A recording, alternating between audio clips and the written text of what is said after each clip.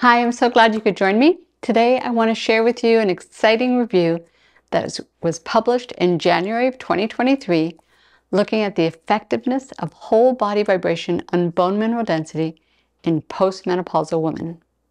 This paper was published in one of the most influential peer-reviewed scientific journals on bone, the Osteoporosis International Journal.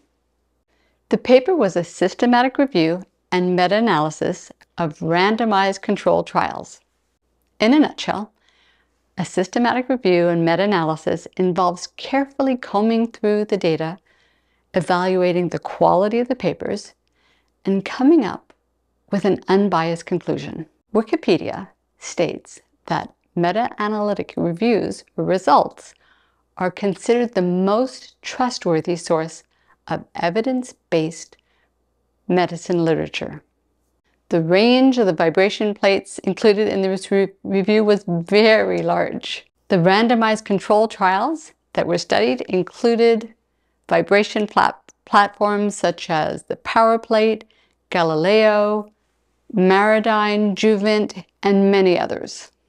Their conclusion is, and I'm quoting directly from the last two sentences of the abstract, "At this time, considering the high quality of evidence, it is possible to recommend whole body vibration using high frequency, roughly 30 Hertz, low magnitude, roughly 0.3 Gs, and high cumulative doses, roughly 7,000 minutes, to improve lumbar spine aerial bone mineral density in postmenopausal women.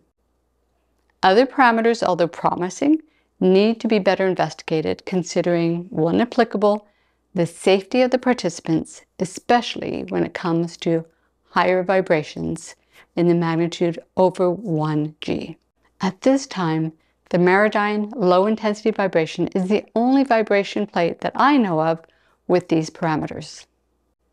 Our bones need daily stimulation, and without adequate mechanical stimulation, the cells in our bone marrow that are predestined to become the baby bone, cartilage, and muscle cells become fat cells.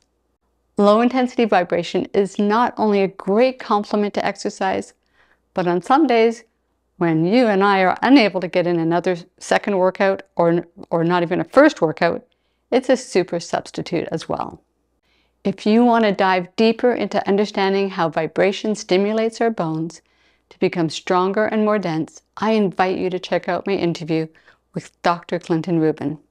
Thank you for joining me, and keep well.